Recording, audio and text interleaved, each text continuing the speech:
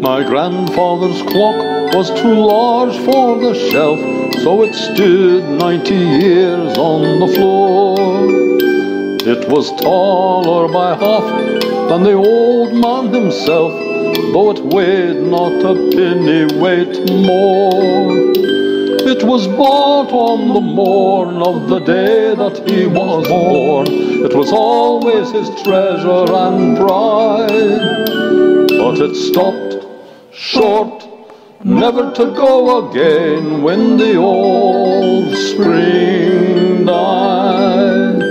90 years without slumbering, tick-tock, tick-tock, his life's seconds numbering, tick-tock, tick-tock, but it stopped short, never to go again when the old spring died.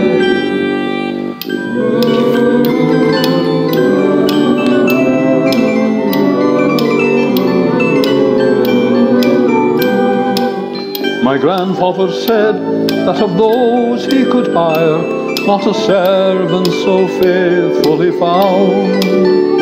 For it wasted no time and had but one desire, at the close of each week to be wound.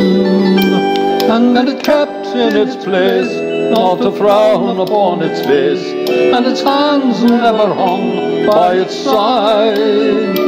But it stopped short, never to go again when the old spring died. 90 years without slumbering, tick-tock, tick-tock, his life seconds numbering, tick-tock, tick-tock, but it stopped short, never to go again when the old spring died.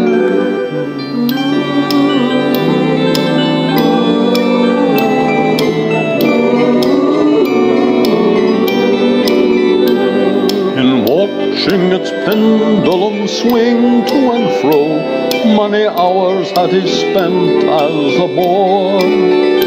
And in childhood and manhood the clock seemed to know how to share both his grief and his joy. So it struck 24 when he entered at the door, with a blooming and beautiful bride. But it stopped short, never to go again when the old spring died. 90 years without slumbering, tick-tock, tick-tock, his life seconds numbering, tick-tock, tick-tock, but it stopped short, never to go again when the old spring died.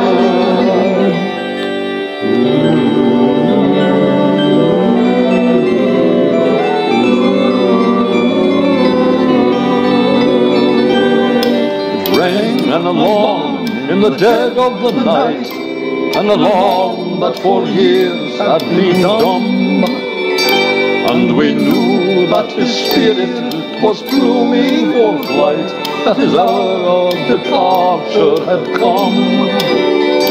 Still the clock kept the time with a soft and muffled chime, as we silently stood by his side. But it stopped short, never to go again when the old man died. 90 years without slumbering, tick-tock, tick-tock, his life seconds numbering, tick-tock, tick-tock, but it stopped short, never to go again when the old man died.